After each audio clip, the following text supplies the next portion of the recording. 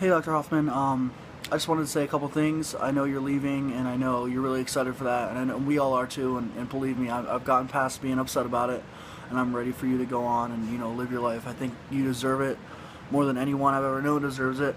And I just wanted to say a couple things. The first being thank you. Everything you've done for me in just such a short time has been absolutely incredible.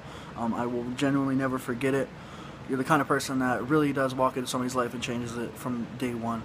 And it means a lot to me. Just being able to learn from you and be mentored by you in my short time here at ZTV so far with you, it's been surreal. It's been amazing, and you really don't know what you got till it's gone. So I hope everyone out there knows what they're getting, because they're definitely getting somebody special in you.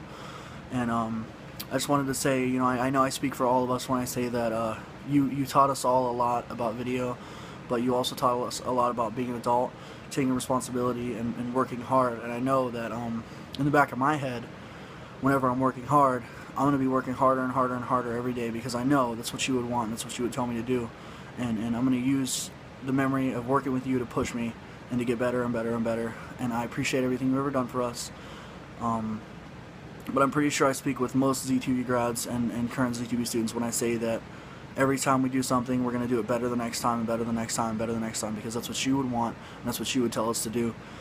And I hope the transition to Missouri gets easier. I know you've been stressed out lately, and I hope everything out there is great for you. I hope you find what you've been looking for. And, God bless you. Thank you for everything.